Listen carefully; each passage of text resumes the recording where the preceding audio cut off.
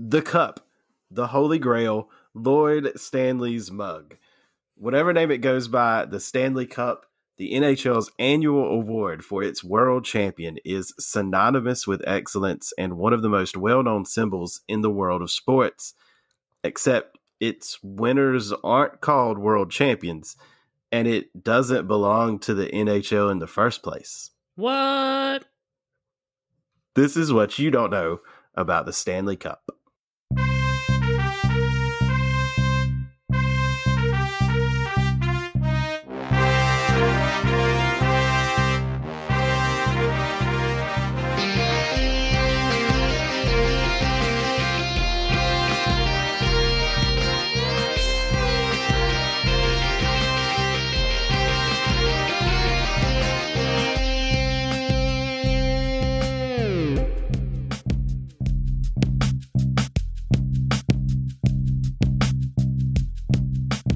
Welcome to What You Don't Know About Sports, where we delve into the forgotten stories, teams, and athletes of sports history and question widely held takes on today's sports. I'm Matt, and this is Blake. Hello. And today we have a special topic, but an even more special person to talk about it with, one of our very best friends, Mr. Cody Stevens. Oh, that's me. What's up, guys and girls, or whoever listens? Everybody. Everybody. What do you know about the Stanley Cup there, Cody? I know that it is silver, and it is big, and it is heavy, and that my Carolina Hurricanes and your Carolina Hurricanes, but not Blake's Carolina Hurricanes. Really, they should be everyone's Carolina Hurricanes, if we're being honest. America's sweethearts, the Carolina Hurricanes, have won it once. Yeah, and I know there's a bunch of fun traditions and I guess superstitions and stuff with it. And that's about the extent of my cup knowledge. That's it. Have you ever been around it? You ever seen it? I've done more than seen it there, Matt. I have. Hold on. Whoa. Just kidding. Go ahead. Yeah, I actually got a chance to hold it when the All-Star game was in Raleigh forever ago, back when our team was not good, but somehow we won an All-Star game. I actually got to hold it, and I always like to say, as a true Hurricanes fans, I hate the Capitals, and for the longest time, I always bragged to my Capitals friends that, hey, y'all may have a better team, but I've held more Stanley Cups than y'all have. Unfortunately, now I can say I've held as many as they have, but still. Now wait, which one did you hold? Do you know? I do not. The heavy one. It's about 35 pounds, right? They're all so there's three, right? But you don't know which one? I do not. I'm assuming the one that goes to the All-Star game. Whatever one that is. I'm gonna call him Steve. Steve the Stanley Cup. But it wasn't flat Stanley Cup, so that's good. Right. Thank goodness for that. What are the three? There's the presentation Stanley Cup, the one that they give the teams at the end of the season and so forth. There is the permanent one that sits in the Hall of Fame, and then one other one. What's the third one? I think it's the bowl itself, like the actual original bowl that was used. The actual cup, I suppose. The cup, yes. You would say. I would bet that it was the presentation one, which, I mean, if you're holding the Stanley Cup, that's holding the Stanley Cup. It doesn't matter. You're either holding the Hall of Fame one or the one the players hold. So, like, either way, it's cool. I was just asking. Yeah, it was definitely a cool experience. It was one of those things where we were standing in line the whole time. Like, we were there for like a good hour and a half waiting in line for it. And, you're like, I'm going to get there. I'm going to do this with it. I'm going to do this with it. And then you get up there and it's like, okay, take your picture. And then you're like, okay, bye. And it's like, oh, wait. So wait, did you get to like throw it over your head? I did not. I would not trust me to do that. Well, Zdeno Chara almost took his own head off. He just nicked the bill of his cap, the cap that he was wearing. He nicked that, and it went flying. He almost hit himself in the head. Did Marchand lick it? Ooh, that is a good question, and I would be willing to put money that yes, he did. Also, just a weird aside, throwback to y'all's last episode about the unspoken rules and stuff about fighting people in hockey. Do you think you'd get in more trouble licking someone now in like a COVID world, or would it still be just like, what would be the decorum for that? Oh, if you lick me Like, we are fighting probably until one of us is dead. I'm not letting you just lick me like right now. 2 years ago, it was a cute, like, oh, that's so weird. I mean, he's an idiot, but whatever. And now I'd be like, are you trying to kill me? Like, what's the? Yeah, That's attempted murder at this point. I think that's fair. That was peak, like, not hygienic sports though. Like, so Marchand was licking people. Lance Stevenson was walking around like blowing in LeBron's face at the free throw line. Like, people were just doing nasty things in the mid 2010s, whatever that decade's called. The teens, I guess. The 20 teens or just the teens? Well, how many wrestling things have we watched? They spit on somebody as part of the angle or the whatever, and it's like you would never do that now. Yeah, no. Or they're spitting. Cool. They're spitting in the ring. Yeah. Anyway. Oh man. Anyway, back on track. We're going to talk about the Stanley Cup today, and the Stanley Cup is one of the most unique trophies in sports because, as we said in the intro, you would assume that it's like the NHL's to give out, and that it's a World Championship trophy because the Lombardi Trophy for the NFL and the Commissioner's Trophy for baseball and the O'Brien Trophy for the NBA all are that way. But this one isn't. It's just really strange. It was created by the Governor General of Canada, which is a real thing, but they don't do anything. It's like the King and Queen of England, I guess. It's their appointee. So it's like a royalty thing. Yeah, shout out to Canada for still being part of the crown, I guess. But it was commissioned by Lord Stanley Preston, which is the first thing I didn't know. That's his first name, not his last name. I thought it would be his last. Me too. Right? Yeah. So Lord Stanley Preston was his name. He commissioned it in 1892. He had moved to Canada to be the Governor General, and his sons picked up the game of hockey. He became enamored with hockey. He wanted to help grow it, and so he did this.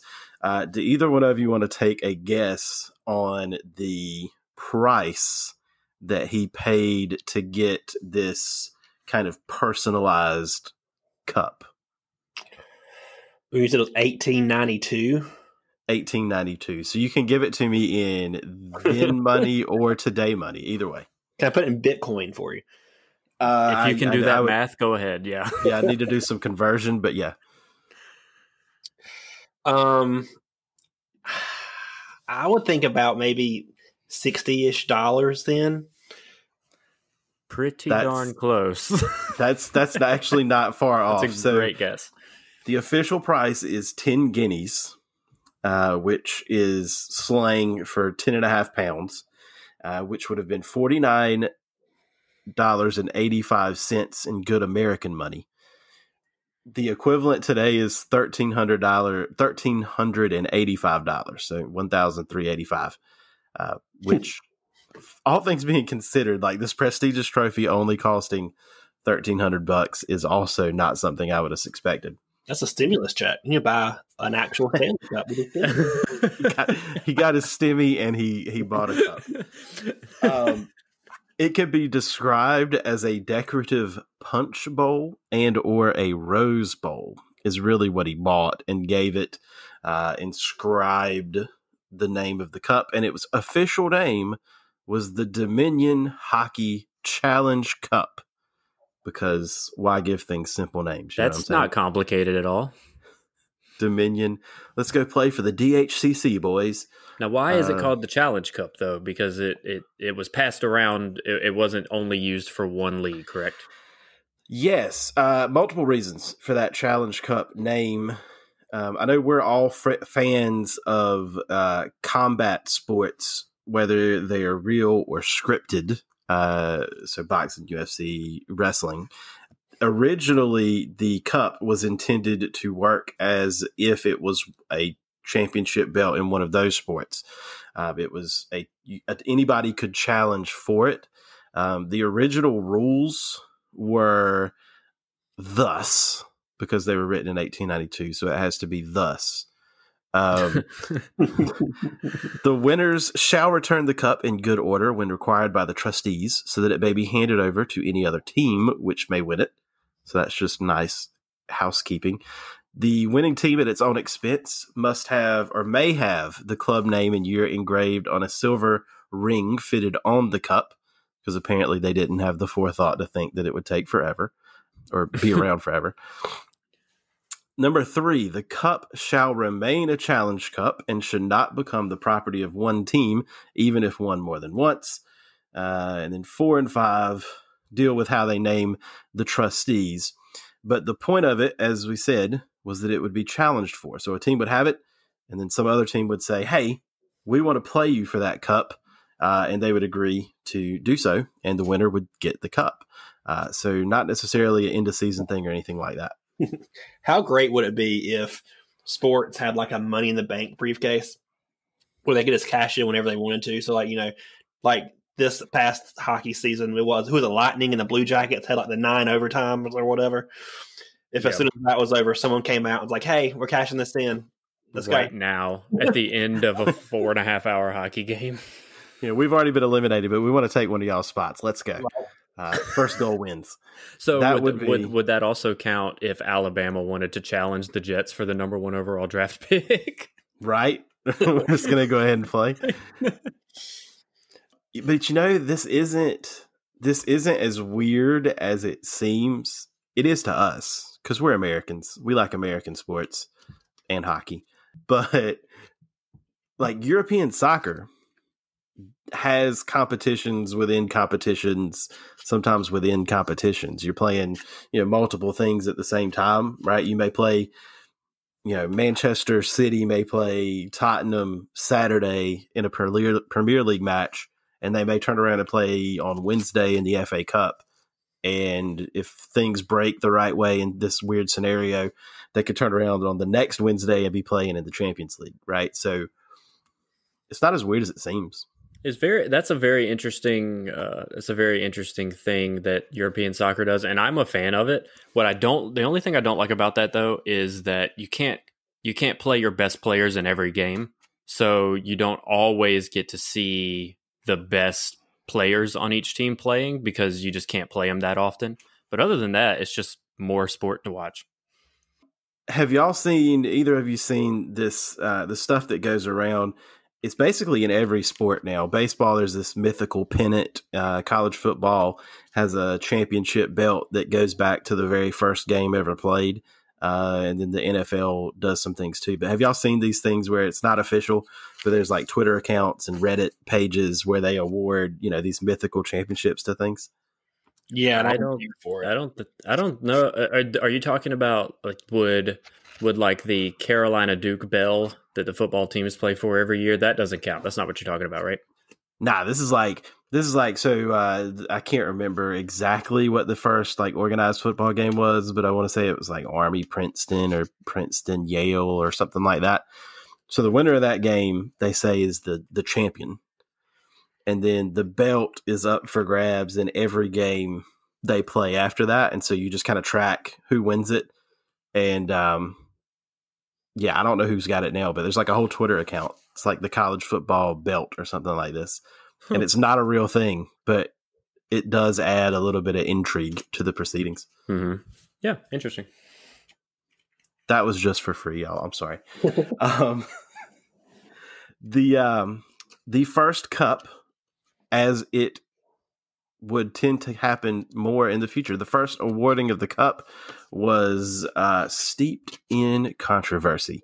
The 2 trustees, whose job it was to oversee the cup and such, just decided that the Montreal Hockey Club of the Montreal Amateur Athletic Association would be the first winners. They had won what they thought was the best league in Canada, the Amateur Hockey Association of Canada.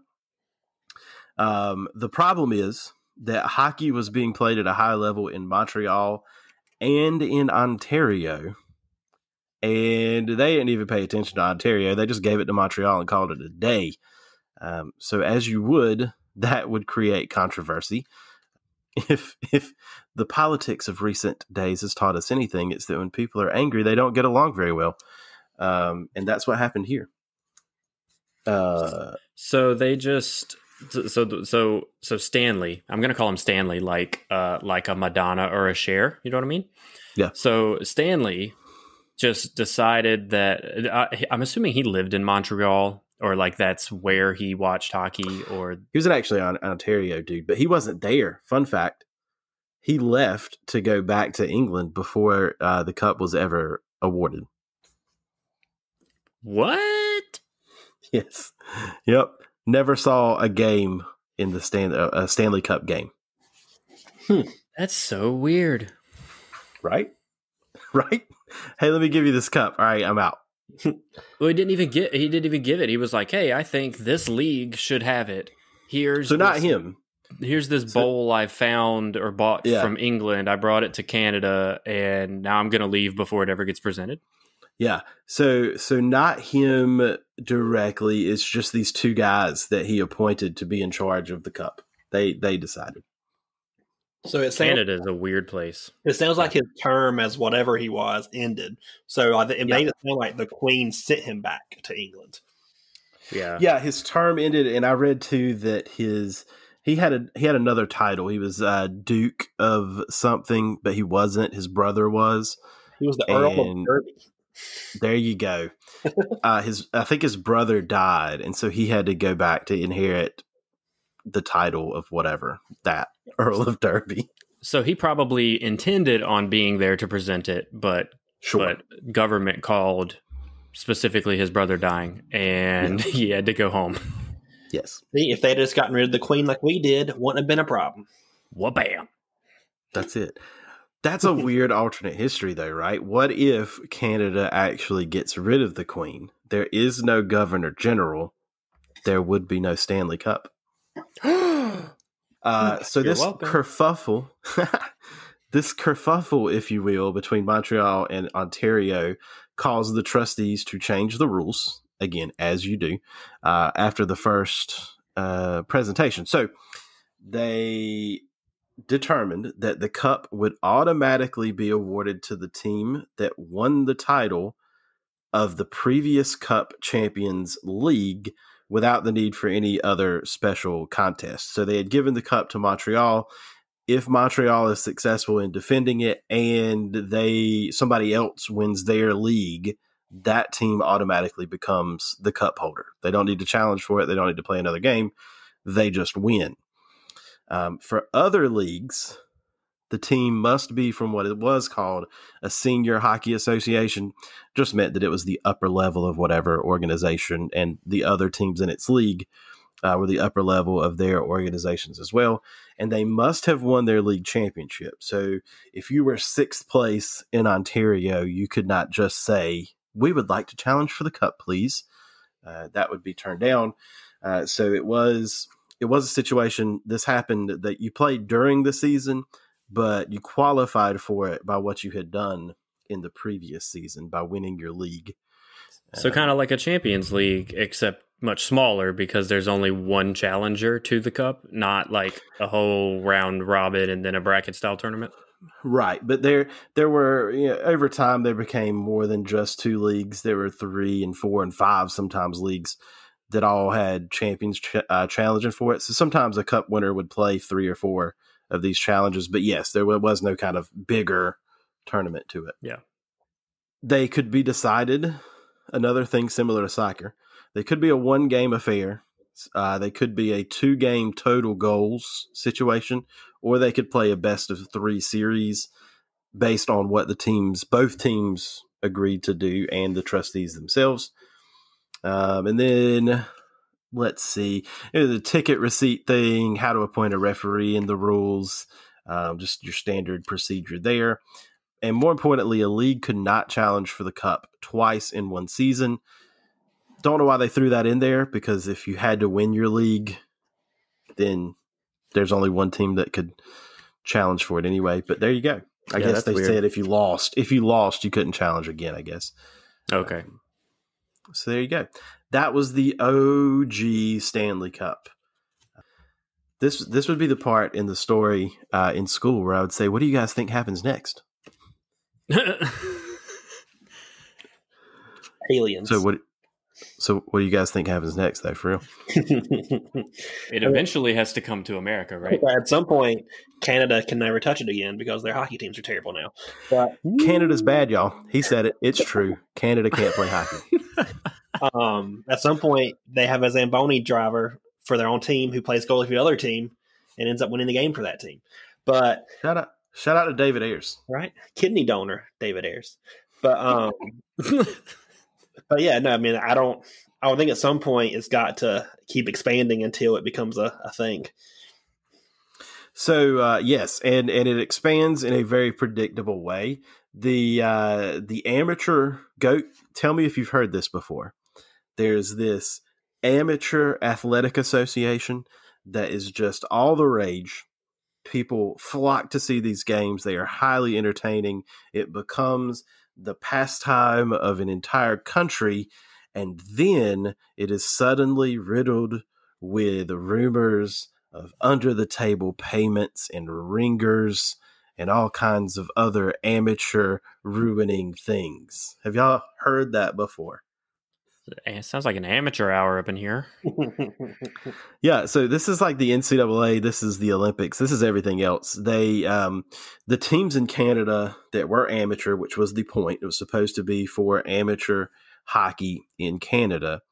The quest for the cup and glory and the competition led to some teams paying players, paying them under the table, hiring some ringers. Particularly at the turn of the century in America first, and then in Canada, professional sports started to become a thing. So pro teams existed in America. If you're an amateur player in Canada, you can keep playing in Canada in front of your family, in your hometown, playing for this cup, or you could go make some money in America. It's a pretty logical decision that you would make. And so, long about 1907, the biggest amateur league in Canada, the East Coast Amateur Hockey Association, started allowing professionals. The last amateur team to win it was the Kenora Thistles.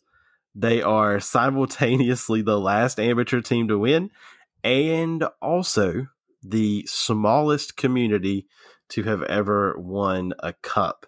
I didn't find the population of Kenora, but seeing how I've never heard of the name before in my life, I'm assuming it was like a small farming village. That's very likely, though. It'd be like if Spring Hope won the Stanley Cup. Like, so in 2016, it was 14,000 people. So what year was that? This was 1908. So 1911 was 6,100. Dang. So they good enough hockey players in Kenora. That sounds like a chapter out of a Malcolm Gladwell book right there, is to go find the hockey players that are coming out of Kenora, Canada, wherever that is. Right, those are outliers, right? Is that what he calls them? Outliers? Yeah, outliers. Yeah. That's incredible.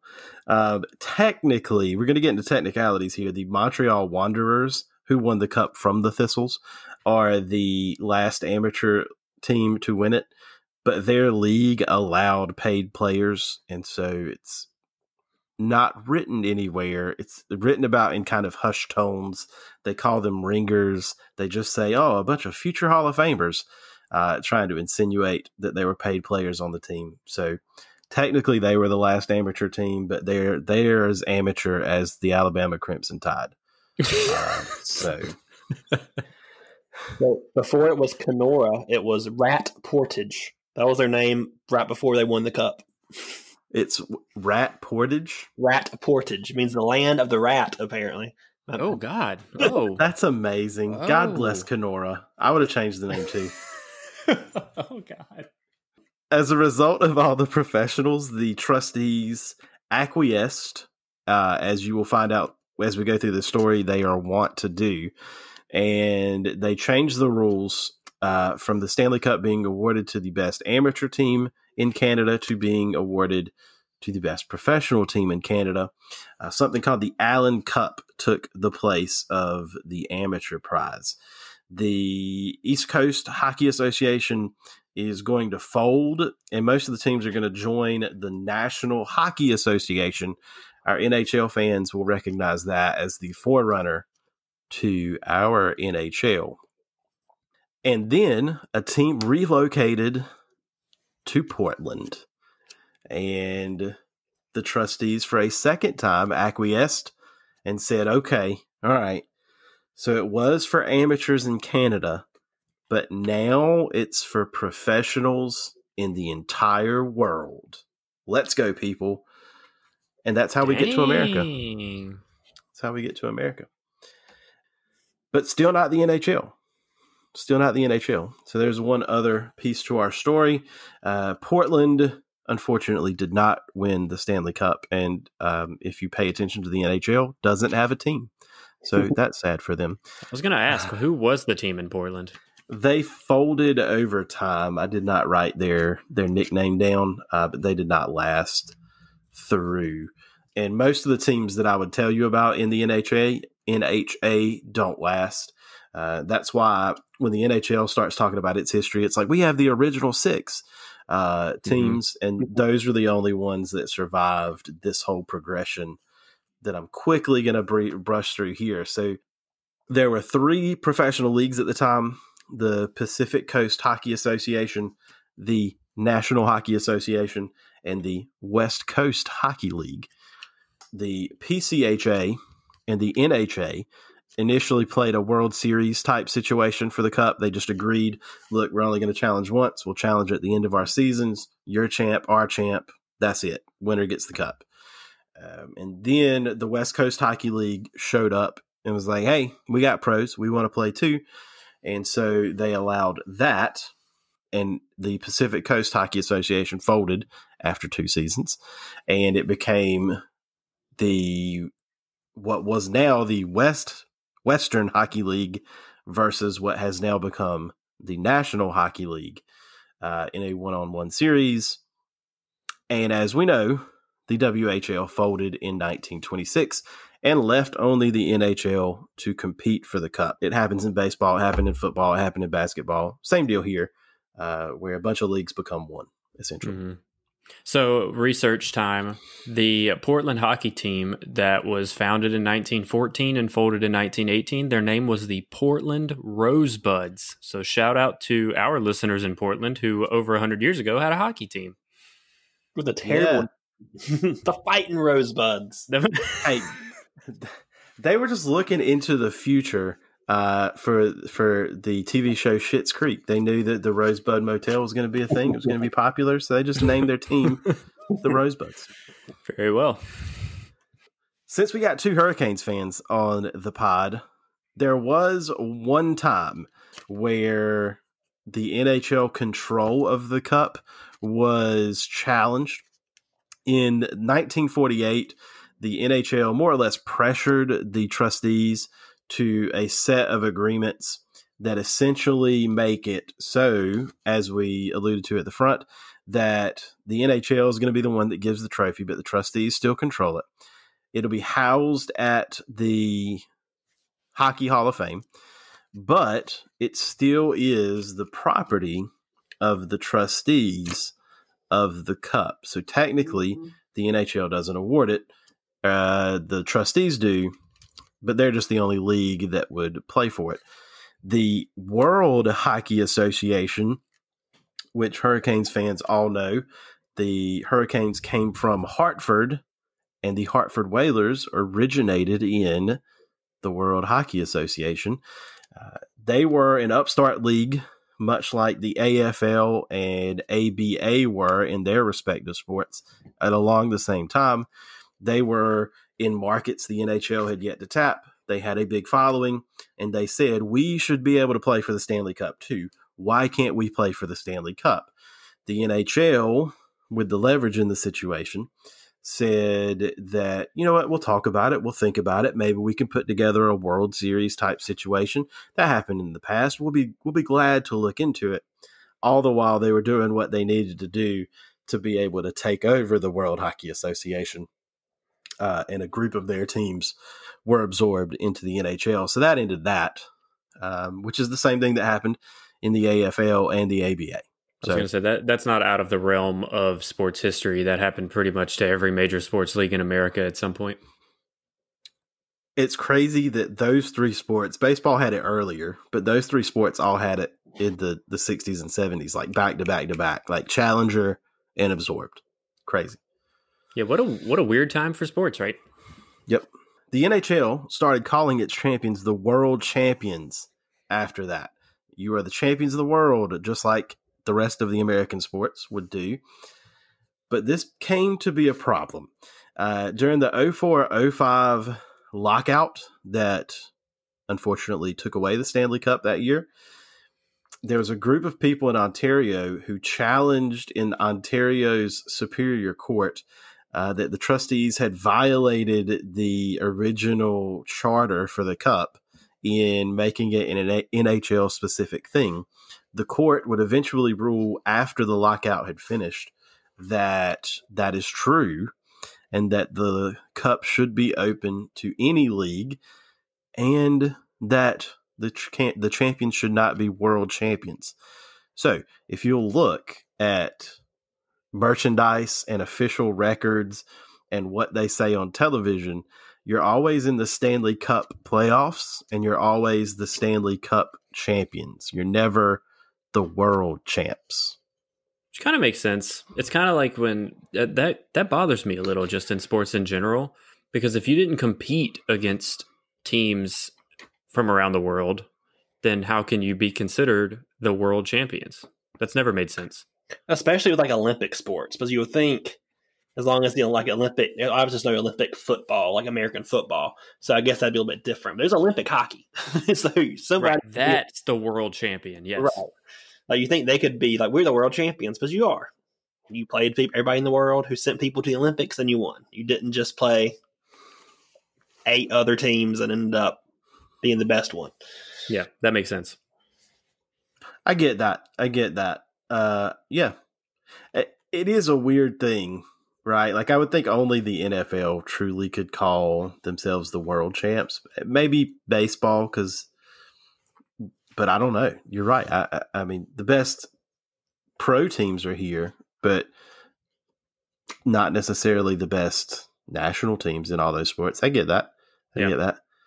It's weird when they do that. Like sometimes the Champions League, we're doing a lot of soccer for a hockey episode, aren't we? Sometimes the Champions League winners, they say they're world champions. And it's like, pump the brakes there. Like soccer's played in every country in the world. Can you just calm down? Arguably, though, Europe is the best league, just like America has the best basketball league and so forth. But yeah, I get it. I get your point. Yeah, I'm with y'all though. I get it. So, and that ends our story though. The story part, how we get a amateur hockey trophy just for Canadian teams to be played for in a challenge, ends up becoming the de facto championship for the NHL. It is still true, by the way, that they can award that trophy to anybody they want to. So the right trustee could come in and just be like, "Sorry, NHL, we're bringing this thing back home," and just like never award it to an NHL team again. Especially if they had a lockout, they could go to Sweden or Russia or a junior team in Canada, I suppose, and award the cup to one of them. Yep. That would be one heck of a day. Yeah. All right. Let's talk about some traditions. Let's do the fun stuff. Does anybody have a favorite Stanley Cup tradition? I think when I think of Stanley Cup traditions, you always think about how everybody gets a day with the cup. And I know that's more of a recent tradition versus everything else, but I think that's really cool because what other sports organization or leagues or whatever does everybody there get a day with it? A lot of times it's just it just sits in the arena or stadium or whatever. Yeah, that's true. Yeah, the commissioner of baseball called the World Series trophy a hunk of metal. So No hard feelings, but yeah. I mean, if we're being honest, though. If we're being honest, Rob Manfred's an idiot. So, the OG tradition, it's one, like, the Stanley Cup's cool to me because there are people, like, it's treated with prestige and respect, and like we must shield our eyes from it if we've not earned it. Like, all of that happens to give it some gravitas. But it's also like not a thing that people wring their hands and clutch their pearls about, right? Like, so the original tradition is to drink champagne out of the cup as a team. Like, that's just what you do. It's the first thing that some people would think about, and it's the first thing that people did with it. I think that's cool. It's a cool tradition because, I mean, it was considered a punch bowl at one time. So you would think like that may be where that tradition started, is like, oh, it's a bowl. Let's like pour something in it and drink out of it. Like, and people still do it today, which is cool. That's the most fraternity-minded thing I've ever heard in my life. Like, we just won this trophy. What can we do? Let's drink alcohol out of it. Let's pour alcohol in it and turn up. Like, if that was like recent, somebody will roll Tide right before they did it. That was part of the. If you think that's the most fraternity-minded thing, I got one better for you. In 1905, a team from Ottawa had just won and was in their champagne drinking stage. And one of the players challenged another player to punt the cup into the canal. Just drop kick it straight into the Rideau Canal in Ottawa. And he was like, I bet. And so he did. Luckily, the canal was frozen solid, so it just slid on the ice, and they were able to get it the next day. It did not get lost forever, as obviously it could have been. So there's that. They probably could have covered it up, if we're being fair, though. Like, because if the original one left after 1905 and they replaced it, like, history could have easily wiped that, and we would have never known. Yeah. It also got left by the Montreal Wanderers, the team that I was speaking of that probably was pro but wasn't. They left it at a photographer's house. They were getting their team picture made, and they just left it there. And they were like, all right, guys, let's go get some Sammys. And left the trophy sitting at the house. And when they figured out where it was, it actually got stolen. It had been held for ransom. And then, eventually everybody's like, what? We don't have the cup? What do you mean? They found it back at the photographer's house where the, quote, lady of the house, unquote, was using it as a flower pot. Okay, that's funny. That's the most mom thing ever. Like, oh, here's a thing. I can put flowers in this. Right? Let's just plant it. It'd be nice in my window. Let's just plant it. It's fine. Today, you would plant like cilantro or parsley in it. It wouldn't be flowers. It would sit on someone's windowsill and have garden herbs. Like kale. Yep. Kale in it. Just grow kale out of it. It's funny all people drink out of it, because the last time the Red Wings won it, which was like, I think 2008, one of the players' newborn daughter, he put her in it for some reason. It was Chris Draper. And she pooped in the cup. If you will, however you want to say it, into the actual cup. It says the cup was thoroughly cleaned, and then the guy drank from it that same day, which I don't trust anything being back. Like, I would give it to my friend the next time. Like, here, it's your turn. Nothing happened to it. Let him drink out of it. But I would never drink out of it myself after that. Oh, he didn't play enough Oregon Trail as a child. Right. You died of diphtheria. That's it. Yeah, you died of dysentery. Like, come on.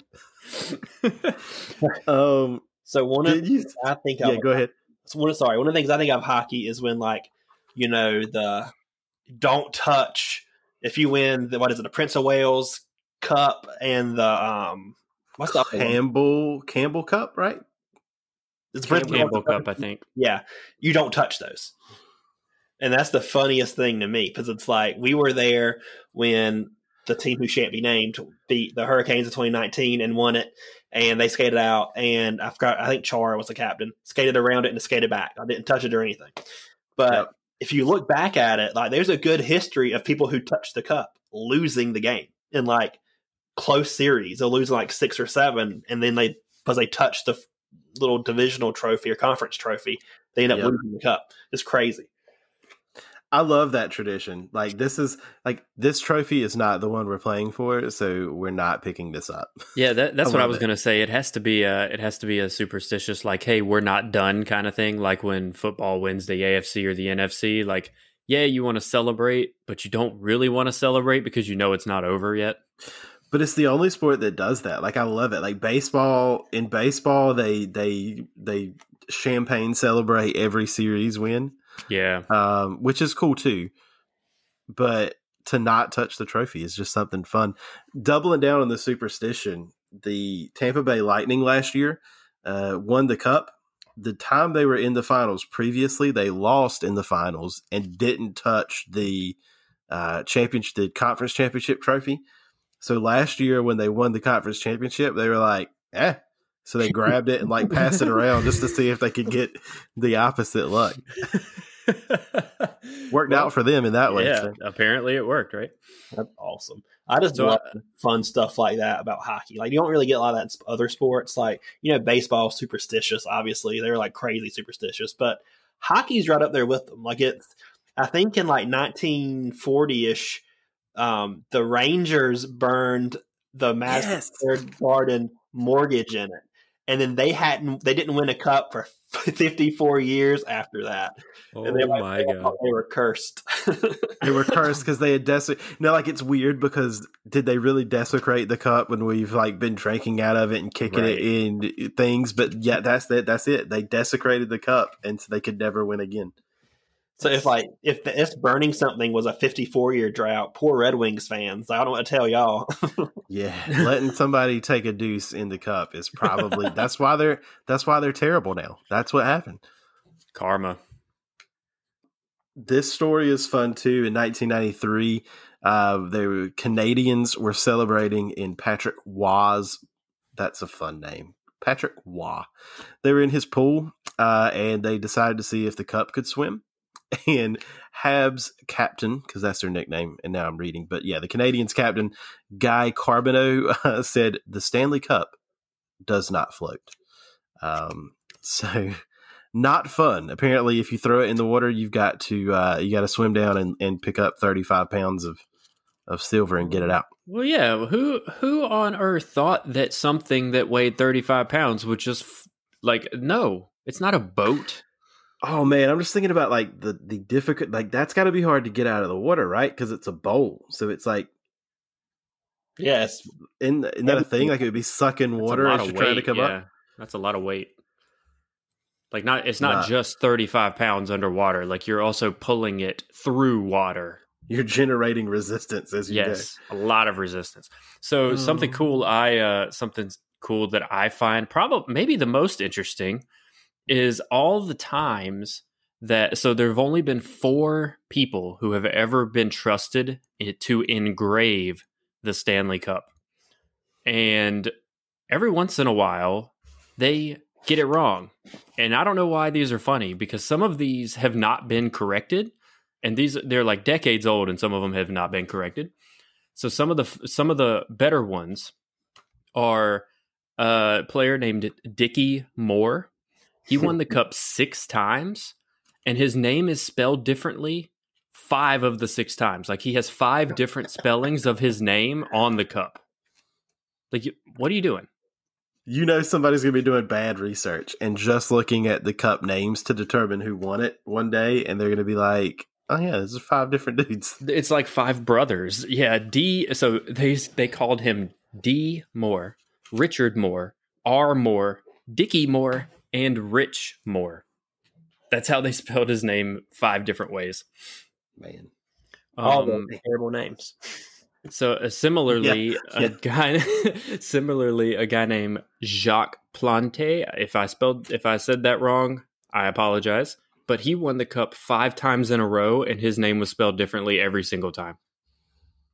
I mean, I think after that point, you just kind of hope it's spelled different the next time, right? After like number 2 or 3, you're like, how are they going to spell it when I win it this time? Let's see what happens. Well, yeah, then you win it, and then it's the urgency to see, oh, well, how did they mess it up again? Right. Glenn Hall's name in 1951, 1952, Glenn, was misspelled as Glin. Just, I don't know. I don't know. Some team names have even gotten misspelled. So in 1963, the Toronto Maple Leafs were spelled Leaes instead of Leafs.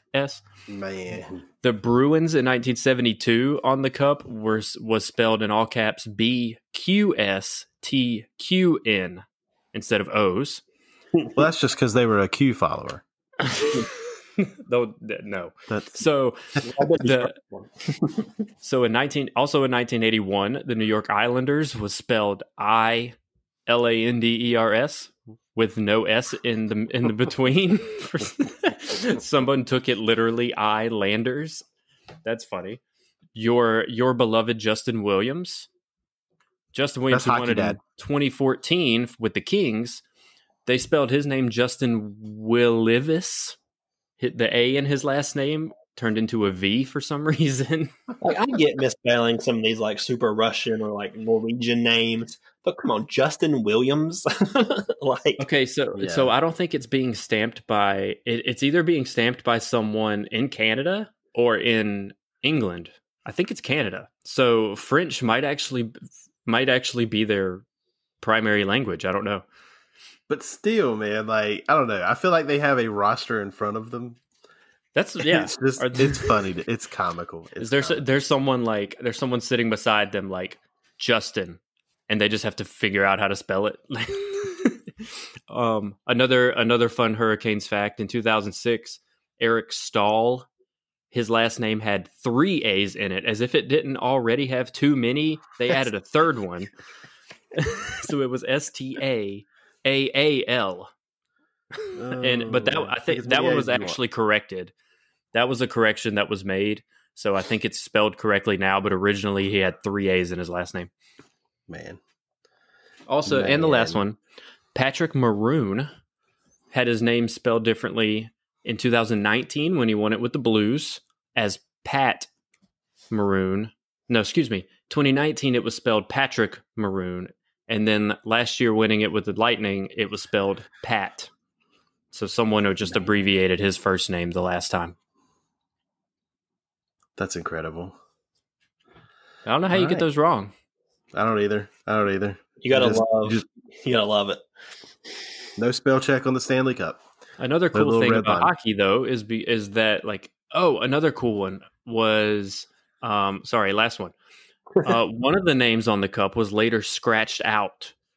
A gentleman named Peter Pocklington, who's the former owner of the Edmonton Oilers, he put his father's name, Basil, on the Stanley Cup in 1984. Now, there's strict rules as to you have to play a certain amount of games, or you have to be on the roster for this amount of time, or whatever, to get your name imprinted on it.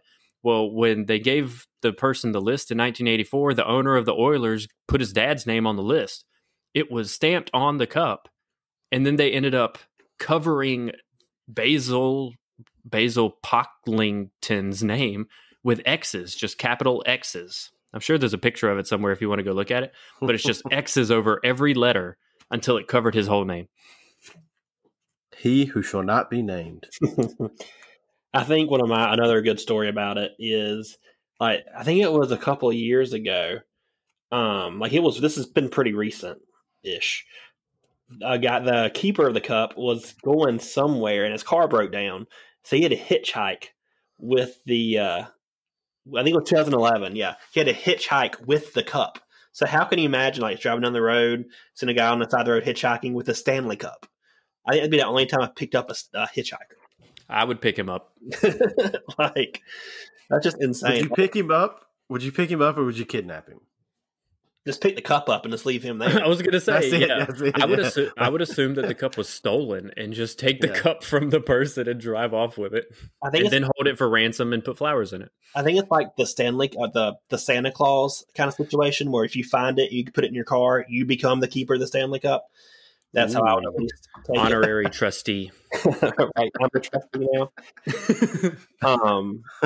But yeah, that's just funny to me. Just good stuff. The car broke down. I got to carry it with me. Yeah, that's so bad. All right, so that's what you guys don't know about the Stanley Cup. Anybody have anything else about the Cup? Kind of last second shares. It's one of the more important trophies in professional sports because every other, as you referred to earlier, is just being a hunk of metal. Every other league just makes a new one every year, and they just hand it out like someone handed out candy to kids or whatever. But this one is actually pretty significant. They just kept making it taller and taller and taller until they finally decided to say, you know what, we can't make it any taller. We're just only going to keep a certain number of teams and names and winners on it, and then we'll take the oldest names off, replace them with the new band, and keep those in the Hockey Hall of Fame. But it's a really, really prestigious thing because of the age of the actual cup. I think it's really cool. It's probably the coolest trophy in all of sports. It's also the most traveled trophy in all of sports, just because it's been the same one since forever ago, and everybody has a day with it. So if you live in Finland or whatever, you can carry it to Finland with you. You can carry it wherever you want to for that day. So I think that's really cool. And if y'all, like you were saying, Blake, y'all should really go and Google. I think it's called the Stovepipe Stanley Cup. It's before they shrunk it down. That thing was like as tall as a person. It was fantastic looking. Definitely Google that. It's very fun to look at. Can you imagine trying to lift that over your head and skate around an entire human person as a cup? That's cool. Cody, man, thanks for joining us. Yeah, am I y'all's first guest? You're the first guest. Hey. We'll send you a complimentary I don't know, hug. Something. Yeah, air hug. Let's make sure is there anything you want to promote while you're here? Sure, I'd love to promote. If you like, this fun banter, be sure to check out me and another one of our good friends, Ross's podcast, Drinking Around Disney. We talk about the latest in Disney park news, and we make drinks, and it's real fun. And maybe at some point, we'll have y'all on it, and we'll talk about some, Disney sports movies. Vouch. I'm ready. I was told Extremely Goofy Movie was the number one pick, and I looked at my wife like she was crazy. So I don't think that's on my big board, for being honest. I was holding my breath, but I don't think so either. Yeah, I don't think so, Tim, but we'll see. All right. That's what you guys don't know about the Stanley Cup. Thanks for listening. Thanks. Bye. Thank you for listening to this episode of What You Don't Know About Sports. If you enjoyed what you heard today, please leave us a review, 5 stars only, please, and hit that subscribe button wherever you listen. If you have a great sports story, we want to hear about it. You can connect with us on Facebook, Instagram, and Twitter at WYDKAS Podcast, and on our YouTube channel at What You Don't Know About Sports Podcast.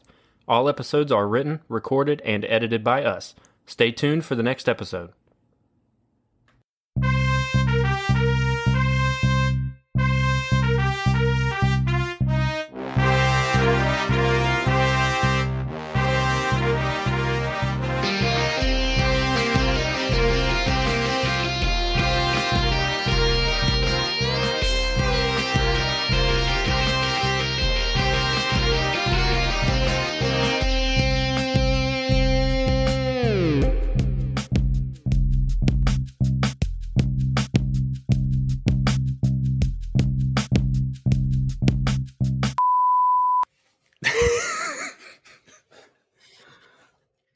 You really did the what thing. Okay. I sure did.